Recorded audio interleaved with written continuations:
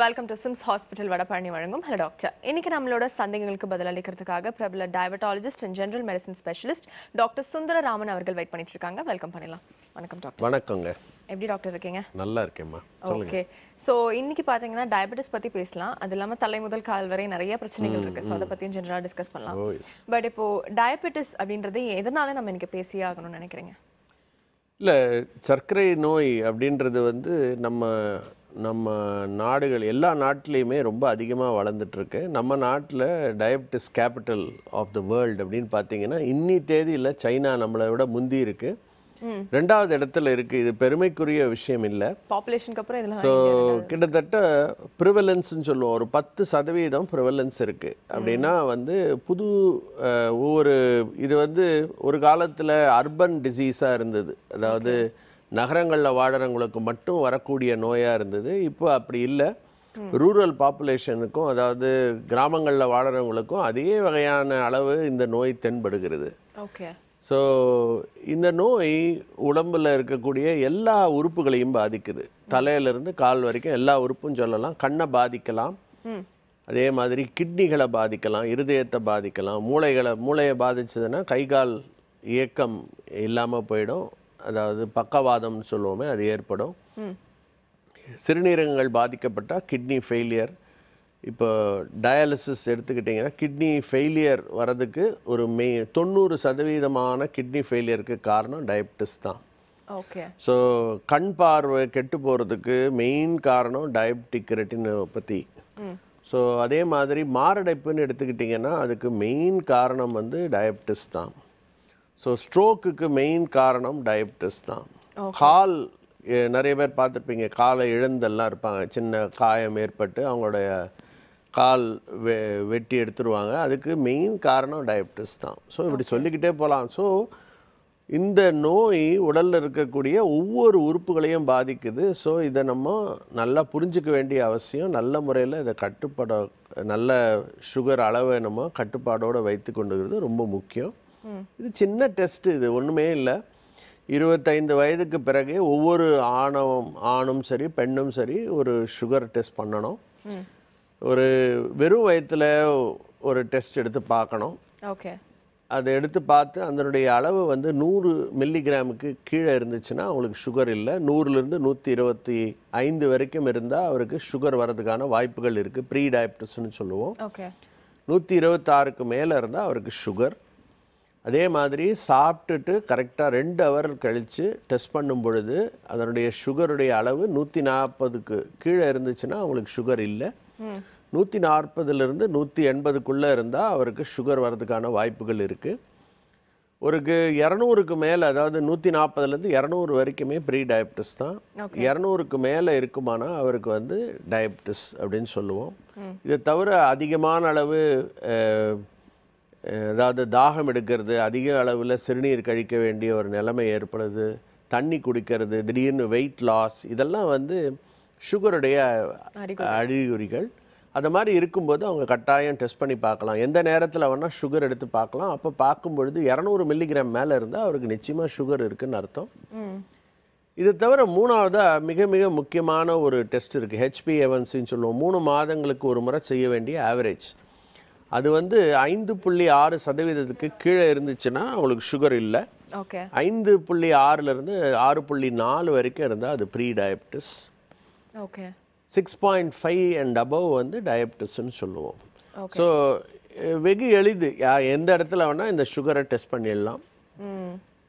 ஒரு காலத்தில் நிறைய யூரின் சுகருக்கு இம்பார்ட்டன்ஸ் கொடுத்துட்ருந்தோம், இப்போ இல்லை, பிளட் சுகரை தான் பார்க்குறோம். ஸோ ஒருத்தருக்கு சுகர் அப்படின்னு வந்துடுச்சுன்னா மிக மிக முக்கியமானது உடற்பயிற்சி. ஒரு நாளைக்கு குறைந்தது 30லேருந்து 40 நிமிடங்கள் அவங்க நடக்கணும். ஒரு வாரத்தில் பார்த்தீங்கன்னா 5 நாளாவது அவங்க நடக்கணும். ஒரு 2 நாள் வெயிட்ஸ் பண்ணலாம். இதை தவிர அடுத்தது உணவு கட்டுப்பாடுகள். உணவு கட்டுப்பாடுகளுக்கு அவங்களுடைய எடையை பொறுத்து உணவு கட்டுப்பாடு, எப்படி உணவு எடுக்கலாம் அப்படின்றத பற்றி பேசலாம். அதுவே வந்து ஒரு பெரிய டாபிக் அது. ஓகே. ஸோ ப்ரீஃபாக சொல்கிறேன், அவ்வளோதான். ஸோ நீங்கள் சாப்பிடும் பொழுது உங்களுடைய சாப்பிடும் அளவு, அரிசியின் அளவை போல் 3 மடங்கு நீங்கள் காய்கறி எடுக்கணும். அதான் பேசிக் பிரின்சிபல். ஓகே. ஸோ எல்லா அளவு, அதாவது சாப்பிடக்கூடிய இட்லி தோசை எதுவாக இருந்தாலும் அளவோடு சாப்பிடணும். கேலரி கவுண்ட் ரொம்ப முக்கியம். இப்போ காய்கறிகள் போது நிறைய பேர் சொல்லுவாங்க கிழங்கு வகைகள் வந்து எடுக்கக்கூடாது அவங்கன்ற மாதிரி சொல்லுவாங்க. அது கரெக்டாக டாக்டர்? ஜென்ரலாக வழக்கில் சொல்லுவோம், பூமிக்கு அடியில் விளையிற காய்கறிகள் வேண்டாங்க அப்படின்னு சொல்லுவோம். ஆனால் இதில் வந்து சில எக்ஸப்ஷன்ஸ் இருக்குது. இப்போ கேரட் மாதிரி வந்து கேரட்டில் நிறைய ஆன்டி ஆக்சிடென்ட்ஸ் இருக்குது, நிறைய நியூட்ரியன்ட்ஸ் இருக்குது, அதை நாங்கள் எடுத்துக்கலாம் அப்படின்னு சொல்லுவோம். ஸோ நீங்கள் சொல்கிற மாதிரி கிழங்கு வகைகள் தவிர்க்க வேண்டிய இது எப்பாவது ஒரு நாள் எடுத்துக்கிறதுல தப்பு கிடையாது. காம்பன்சேட் பண்ணணும். பேசிக்கலாக வந்து நிறைய ஃபைபர் எடுத்துக்கணும். ஸோ உங்களுடைய காய்கறிகளில் நிறைய ஃபைபர் இருக்குது. ஃபைபர் எடுக்க எடுக்க அதனுடைய சுகருடைய அப்சார்ப்ஷன் கம்மியாக இருக்கும். அதான் அதனுடைய பேசிக் பிரின்சிபல். அதுதான். ஓகே. ஸோ உணவு கட்டுப்பாடு பற்றி சொன்னேன், அதே மாதிரி உடற்பயிற்சி பற்றி சொன்னேன். அடுத்தது மருந்துகள், நிறைய மருந்துகள் இருக்குது. இப்போ தற்சமயம் நம்ம வந்து ஒரு கோல்டன் இரால் இருக்கும்னு சொல்லலாம். ஏன்னா புது புது விதமான மருந்துகள், சர்க்கரை அப்படின்னு எடுத்திங்கன்னா சில மருந்துகள் கிட்னிகளை மட்டுமே வேலை செய்யக்கூடிய மருந்துகள், சிலது லிவரில் மட்டும் வேலை செய்யக்கூடிய மருந்துகள், சிலது பேங்க்ரியாஸில் வேலை செய்யக்கூடிய மருந்துகள். So very exciting times. இப்போது ஒரு சுகரை, எப்பேற்பட்ட சுகரையும் கண்ட்ரோல் கொண்டு வர முடியும். ஸோ அதுக்கு கொஞ்சம் அவங்க பேஷண்ட்ஸ் வந்து நாங்கள் சொல்லக்கூடிய அட்வைஸ் எல்லாம் ஃபாலோ பண்ணி அவங்க வந்து உடற்பயிற்சி செஞ்சு வந்தாங்கன்னா நிச்சயமாக எப்பேற்பட்ட சுகரையும் குறைக்க முடியும். நம்மளுடைய எண்ணம் என்னென்னா, நான் முதல்ல சொன்ன மாதிரி வரக்கூடிய காம்ப்ளிகேஷன்ஸ் வராமல் தடுக்கணும். எவ்வளோ சீக்கிரம் நீங்கள் இந்த நோயை கண்டுபிடிச்சு வைத்தியம் தொடங்குறீங்களோ இந்த பிற்காலத்தில் வரக்கூடிய பாதிப்புகள் தடுக்கப்படும். கண்டிப்பாக கண்டிப்பாக. ஓகே டாக்டர், இப்போ நீங்கள் நிறைய ஆர்கன்ஸில் வந்து பிரச்சனைகள் வரும். ஃபார் எக்ஸாம்பிள் ஹார்ட், இந்த மாதிரி நிறைய ஆர்கன்ஸ் சொன்னீங்க இல்லையா? பட் பெண்களுக்கு பொதுவாக வந்து இந்த டயபெட்டிஸ் இருக்கிறதுனால இன்ஃபர்டிலிட்டி ப்ராப்ளம்ஸ் வருமா டாக்டர்? குழந்தையின்மை ப்ராப்ளம் வருமா? குழந்தையின்மைக்கும் டயபெட்டிஸ்க்கும் சம்மந்தம் இல்லைங்க. சம்மந்தம். அதாவது என்ன சொல்லலாம் அப்படின்னா, பெண்களுக்கு டயபெட்டிஸ் இருக்குமானா அவங்களுடைய பிளட் வெசல்ஸ் எல்லாம் பார்த்தீங்கன்னா நார்மலாக மேல்ஸை விட ஃபீமேல்ஸுடைய பிளட் வெசல்ஸ் ரொம்ப சிறுசாக இருக்கும். ஓகே. ஸோ இவங்களுக்கு ஹார்ட் ப்ராப்ளம் வரதுக்கான வாய்ப்புகள் ரொம்ப கூட. இவ்வளோ நாளாக ஒரு காமனாக ஒரு வழக்கில் ஒன்று சொல்லுவோம், உங்களுக்கு பீரியட்ஸ் இருக்கிற வரைக்கும் உங்களுக்கு ஹார்ட் அட்டாக் வராது அப்படின்னு நாங்கள் சொல்லுவோம். It is no more true. So உங்களுக்கு சுகர் இருக்குமானால் உங்களுக்கு நீங்கள் மாத இதெல்லாம் பீரியட்ஸ் இருக்கும் பொழுது கூட உங்களுக்கு இந்த நோய் வர்றதுக்கான வாய்ப்புகள் இருக்குது. ஓகே. ஸோ ஏன்னா இந்த பிளட் வெசல்ஸ், ஏன்னா இது பேசிக்கலாக டயபெட்டிஸ்னு பார்த்தீங்கன்னா அது பிளட் வெசலுடைய டிசீஸ். பேசிக்கலாக எண்டோத்தீலியல் டிஸ்ஃபங்க்ஷன் அப்படின்னு சொல்லுவோம். உடலில் இரத்த குழாய்கள் எங்கெல்லாம் போயுதோ அந்த எல்லா இரத்த குழாய்களுடைய பாதிப்பு தான் சுகருடைய காம்ப்ளிகேஷன்ஸுக்கு காரணம். ஓகே. ஸோ அப்படி பார்க்கும் பொழுது சுகரை நீங்கள் கண்ட்ரோல் பண்ணிட்டீங்க அப்படின்னா எல்லா வியாதிகளையும் நீங்கள் ஜெயிச்சிட்டிங்கன்னு அர்த்தம். ஹார்ட் அட்டாக் வராமல் தடுக்கிறீங்க, ஸ்ட்ரோக் வராமல் தடுக்கிறீங்க, கண்ணில் பாதிப்பு வராமல் தடுக்கிறீங்க, கிட்னிகளை பாதிப்பு இல்லாமல் தடுக்கிறீங்க, கால் நரம்புகள், காலில் போகக்கூடிய இரத்த குழாய்களையும் நீங்கள் குறைக்கிறீங்க, அதனுடைய இரத்த ஓட்டத்தை விருத்தி பண்ணுறீங்க. ஸோ இந்த டயபெட்டிஸை பற்றி சொல்லிட்டு இருந்தேன் நான். வந்து ஒரு சில வார்த்தைகள் டைப் 1 டயபெட்டிஸ்ன்னு இருக்குது. இது வந்து பிறக்கும் பொழுதே அவங்களுக்கு இன்சுலின் சுரக்காமல் பிறக்கிறதுக்கு வாய்ப்புகள் உண்டு. ஓகே. சில பேருக்கு இன்சுலின் சுரக்கும், அந்த பேங்க்ரியாஸில் இன்ஃபெக்ஷன்ஸ் வந்து அந்த பேங்க்ரியாஸ் வேலை செய்யாமல் போகலாம்.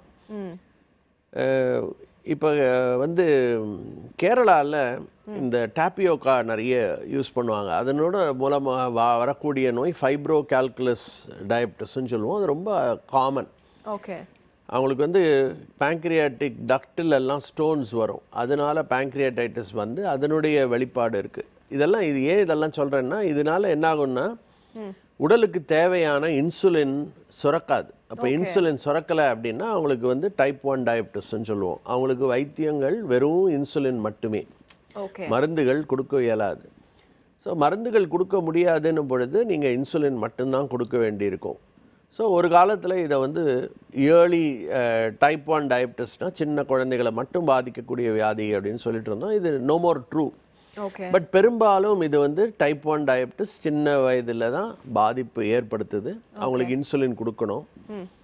ஸோ இப்போ சமீப காலங்களில் இதுக்கு எளிதாக ஒரு பயானிக் பேங்க்ரியாஸ் அப்படின்னு ஒன்று கண்டுபிடிச்சிருக்காங்க. அமெரிக்காவில் இது அப்ரூவல் கூட, FDA அப்ரூவல் கூட வந்துடுச்சு. இதை வந்து ஒரு சின்ன பேஜர் மாதிரி ஒரு கருவி, இது வயிற்றில் பொருத்திக்கிட்டா அது வந்து உங்களுடைய 5 நிமிடங்களுக்கு ஒரு முறை உங்களுடைய உடலில் இருக்கக்கூடிய சர்க்கரை அளவை அதை பார்த்து அதுக்கு தேவையான இன்சுலின் அதுவே டெலிவர் பண்ணிடும். ஓகே. ஸோ இது மாதிரி ஒன்று இவ்வளோ நாளாக இல்லாமல் இருக்கிறதுனால இந்த மாதிரி நோயாளிகளுக்கு ஒரு நாளைக்கு 3லிருந்து 4 முறை இன்சுலின் ஊசி கொடுக்க வேண்டியிருக்கும். ஸோ இன்சுலின் கொடுக்கலனாலும் பிரச்சனை, இன்சுலின் அதிகமாக கொடுத்துட்டிங்கன்னா லோ பிளட் சுகர் வரும். ஸோ ரொம்ப கடினம் இவங்களுக்கு வைத்தியம் பண்ணுறது. பட் இப்போ இதெல்லாம் வந்ததுனால இனிமேல் அவங்களுடைய வாழ்க்கை தரம் உயரும் என்று நம்பப்படுகிறது. ஓகே டாக்டர், நம்ம தொடர்ந்து பேசலாம். அடுத்த காலர் லைன்ல இருக்காங்க. வணக்கம். Hello doctor. வணக்கம். நீங்க லைன்ல தான் இருக்கீங்க. உங்க பேர் எங்க இருந்து கால் பண்றீங்க? வணக்கம் சார், என் மதன் பேசுறேங்க, தூத்துக்குடியில பேசுறேன். டாக்டர் இருக்காங்க மதன் சார், சந்தேகம் கேட்கலாம். சார் நான் எனக்கு வந்து பின்பக்கம் கழுத்துல இருந்து இப்ப பெயின் பார்த்தாங்க, தலை நெத்தி வரைக்கும் வலி பார்த்தாங்க, தலைவலி ஓவரா இருக்கு. சரி. என்ன உங்களுக்கு வந்து தலை வந்து அதிகமா வேக்கிறது பார்த்துங்க, அந்த ஷோல்டர் வந்து அமைக்கி ப்ரெஸ் பண்ணி பிடிச்சனா கொஞ்சம் தலைவலி கேட்க பார்த்துங்க. உங்களுக்கு சர்க்கரை நோய் இருக்கா? இல்ல இல்ல இல்ல, சுகர் வந்து சர்க்கரை எல்லாம் இல்லை இல்லையா? ஆமாங்க. சரி, உங்களுடைய நீங்கள் சொல்லக்கூடிய வலி வந்து பல்வேறு காரணத்தினால வரலாம் சார். ஒரு சிறிய காரணம் வந்து கழுத்தில் இருக்கக்கூடிய எலும்புகளில் தேய்மானம் ஏற்பட்டு சர்வைக்கல் ஸ்பாண்டிலோசிஸ்ன்னு சொல்லுவோம், அதனுடைய வலி இது மாதிரி வரலாம்.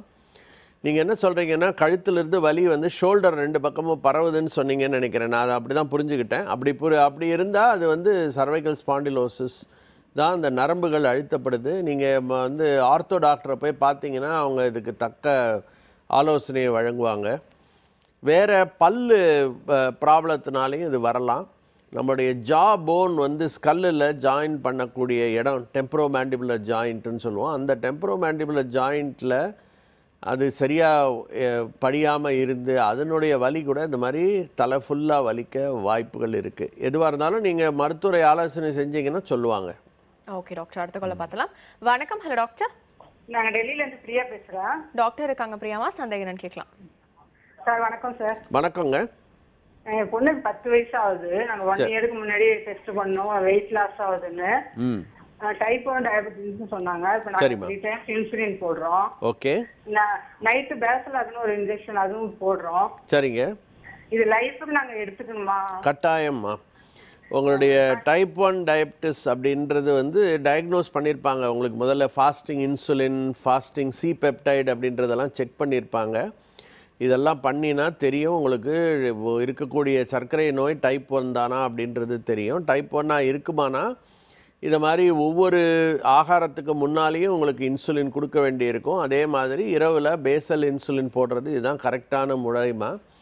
நீங்கள் வந்து வருத்தப்பட வேண்டிய அவசியமே இல்லை. இது மாதிரி ஒரு டைப் 1 டயபெட்டிஸ் இருக்கக்கூடியவங்க வாழ்க்கையில் பல்வேறு விஷயங்களை சாதிச்சிருக்காங்க.